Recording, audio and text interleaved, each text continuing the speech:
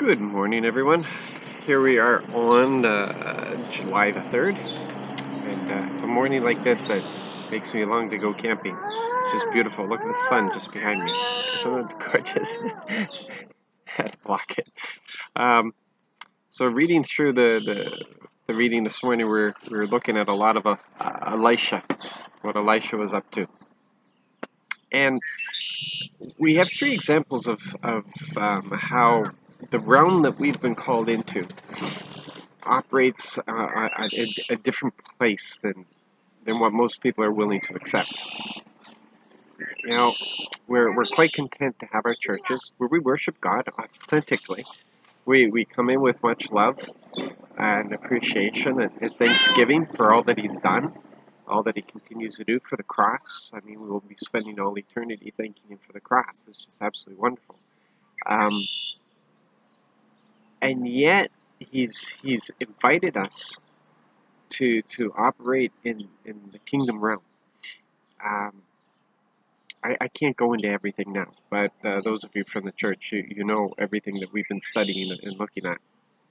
So here there's really three examples that I want to point out this morning. The first is when the army came to arrest Elisha.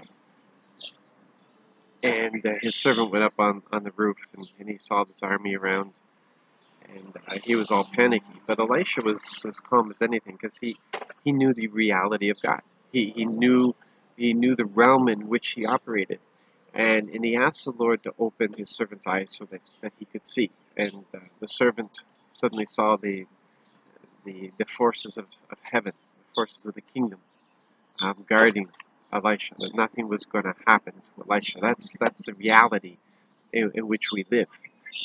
That's a promise that has been given to us again and again, and yet we continue to fail to understand it and live it. We've been given a boldness, a confidence, not from nothing, but because God is with us.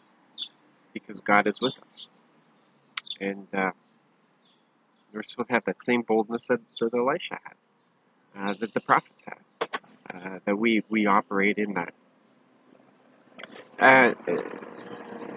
Another example was with Naaman. Here comes a truck. It's great living on a place like this. There's not supposed to be trucks coming up and down our street. It's actually supposed to be like a country street, but because of the construction in town, everybody cuts through here right now. So anyway, with Naaman, he came before the prophet, and the prophet told him simply, go wash in the Jordan 7 times. And Naaman had an expectation. He expected a showmanship type of thing. He expected this flaunting, where he'd come out and wave his arms and call down the miracle from heaven on him and all this sort of stuff. And that's part of the problem of why we find it hard to operate in this realm of the nothing is impossible, because we expect it to be something spectacular, but it's actually everyday life. It's everyday life. God using everything of everyday life to impact the people around us. It's the simple things. It's not showmanship. They don't have to come. They don't have to come to these big events and stuff to have prophets speaking over them. It's given to each of us. We speak into people's lives. We let them know what's going on, and we're given that insight. We're given the prophetic words to speak. It's just everyday stuff. And the third one was when Samaria was being surrounded by the enemy, and they had this huge famine that was going on, and people were dying, and the king had it. He blamed Elisha. He wanted to kill Elisha, and when he came to speak to Elisha, he said it'll be all done tomorrow. This is what things were being sold for, and the servant who was with the king doubted. He spoke doubt.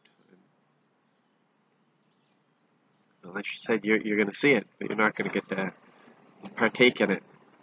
And sure enough, God had caused fear in the enemy. The siege was lifted up, and they left this huge amount of stuff behind, and so everything became cheap, and the servant ended up dying. He was trampled. He was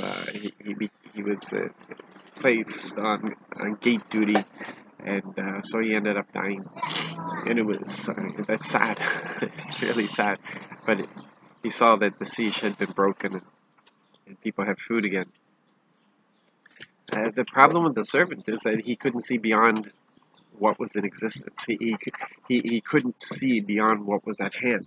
And I would love to say that that's just people without Christ, but it's not. It's the Christians. In fact, it's sadder because it's Christians.